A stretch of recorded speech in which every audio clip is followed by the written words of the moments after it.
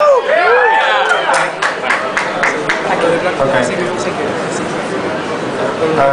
so the first question is, if I understand, why make a solo album? Basically, that's the question, right? The answer to that question really is that I think, although a lot of people think that, for example, Porcupine Tree is my sound, it is to an extent, but you have to understand that when you're working with a band, at least I certainly wouldn't ask the band to perform music that I didn't think they would like or relate to. So there is always things that I personally like to express that I wouldn't ask Porcupine Tree to play. And I think you hear some of those things on this record.